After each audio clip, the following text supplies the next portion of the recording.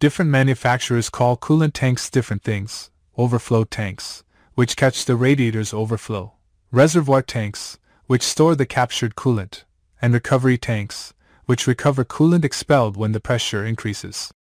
All late model cooling systems have an expansion tank, containing reserve coolant.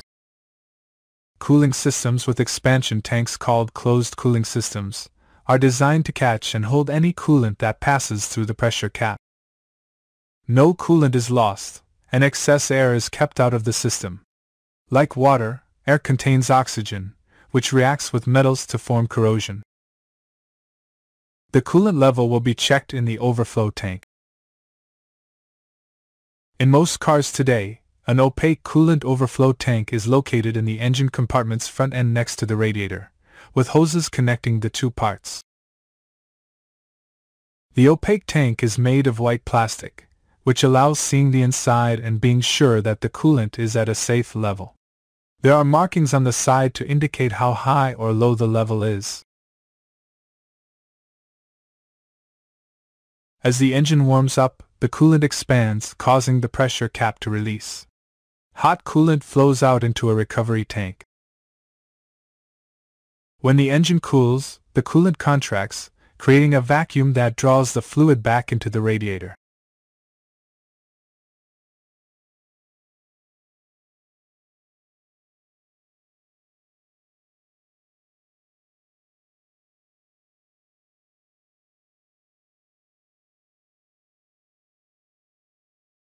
Some closed cooling systems do not have a cap on the radiator.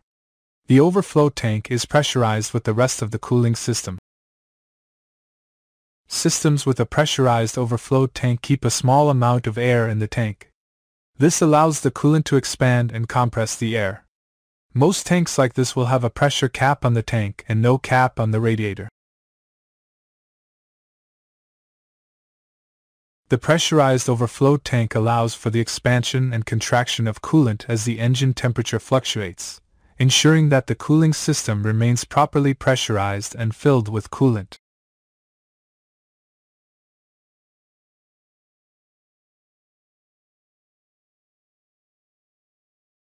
The pressurized reservoir tank is made from high-grade flame-retardant nylon materials which can withstand excessive heat and vibration.